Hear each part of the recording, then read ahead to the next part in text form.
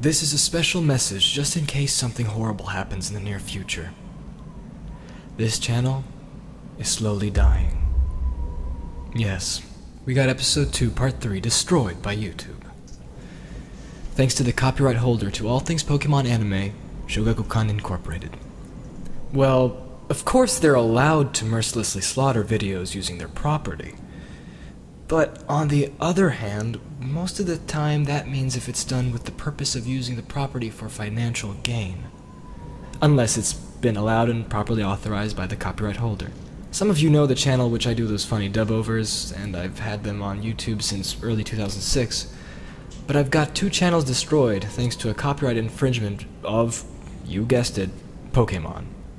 I'm not a lawyer or anything, but I'm pretty sure these videos on this channel and many others are what is considered fair use.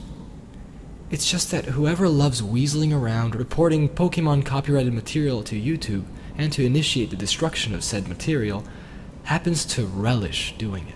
I wrote an article about it after my friends at Show Me Your News were given the killing blow a few months prior. Thanks to Shogakukhan and their crusade against Pokemon fans. Or at least, that's how they look like, considering they keep killing it all the time. Check it out if you want.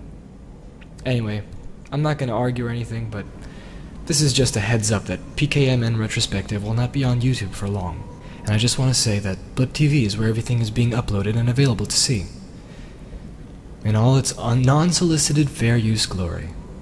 So please, if you really like the videos so far, I highly recommend you keep track of the site that's still up at blip.tv. However, if we get 2 more videos pulled off, we're dead. And if that happens, I hope you had fun. For what it's worth. So long, and thanks for all the fish. See you on Blip TV or iTunes, or any other area where the sun is still shining.